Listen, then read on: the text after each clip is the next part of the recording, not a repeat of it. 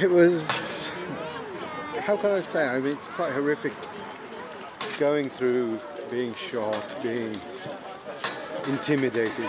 It wasn't easy, but we got through, thank you. It's difficult to say how stomach-churning it was.